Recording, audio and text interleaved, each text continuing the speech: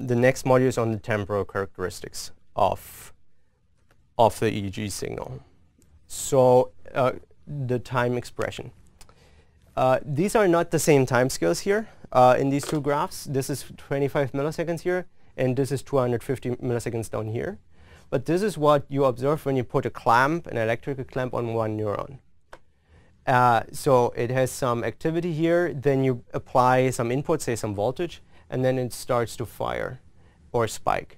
So it goes up, and then it resonates and fires again. And the firing rate may to some extent encode the output signal, sort of signal strings in some way.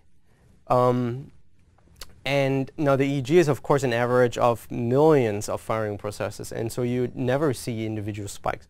But you may see something in higher frequencies, like 100 hertz, that is stronger when you have more spiking behavior, and so on. And all the lower frequency things, like 10 hertz, 20 hertz, are all synchronized oscillations. And then on top of that, there's tons of noise, of course. There's sensor noise, there's externally induced noise, etc., etc. So now when you take this somewhat undecipherable signal and average many instances of the same brain process, like you have an event and you repeated that event, say 100 times, because you presented to the person 100 times the same thing.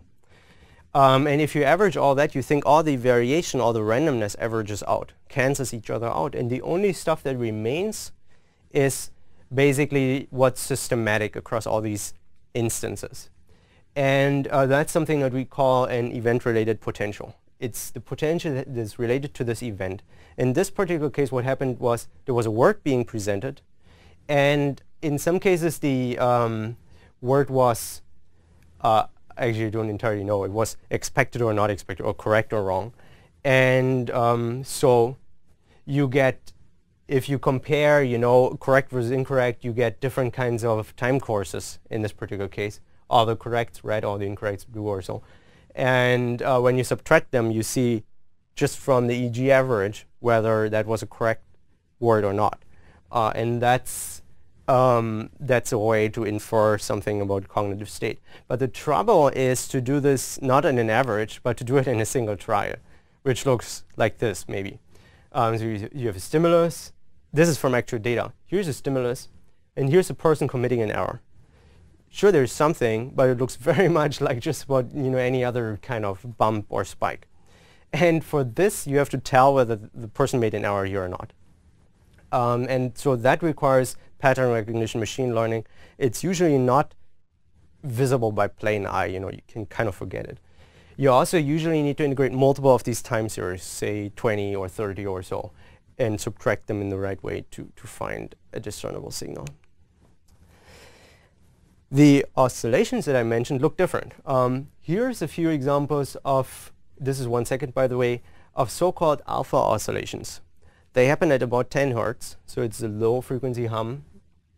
And they usually happen in bursts. So here you see alpha burst, and it is suppressed. Here it comes again, suppressed. That's a person who is probably flipping back between idling and being attentive or something like that. So if you close your eyes, you exhibit bursts like that. Or if you're really, really tired and about to drop out or zone out, then you get these things as well. And depending on the frequency, we call them differently. So we say delta is low frequency, 0 to 4 hertz. Theta oscillations are 4 to 7 hertz. Alpha oscillations are 8 to 13 hertz. Beta oscillations are 12 to 30. And gamma oscillations are 25 to 100. And there is also low gamma and high gamma and so on. The crossover might be around maybe 45 hertz. So these things, this is probably just raw EEG, are pretty strong because of this power of synchrony in the EEG. Also,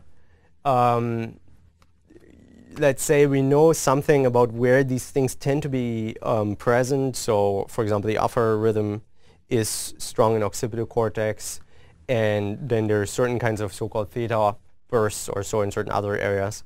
But I'm not going to go into details. There's about as many cases as there are papers on these kinds of processes.